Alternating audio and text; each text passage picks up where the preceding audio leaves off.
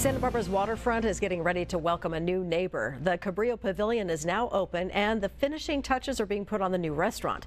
News Channel 3's Scott Sheehan has a sneak peek of what we can all expect at East Beach. Something new is cooking at Santa Barbara's East Beach. The restaurant, Reunion Kitchen, is preparing to open. Elevated comfort food. You know, we have everything from steaks and fish to, short ribs, meatloaf, pot pies. We do a fried chicken. The new restaurant will shake things up along the waterfront and give people in Santa Barbara another way to enjoy the ocean views.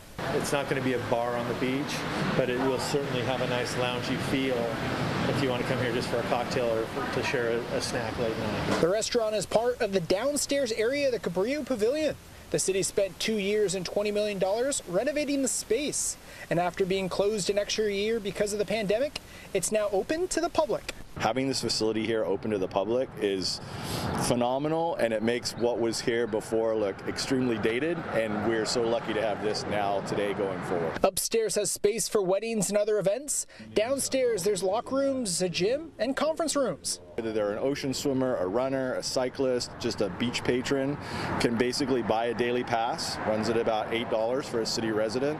If you're somebody that uses the facility more often, you can buy a 10-visit pass, and that's about 50% discount. Reunion Kitchen hopes to be open in the next week or two. Both the pavilion and the restaurant are looking to hire additional workers in order to expand hours.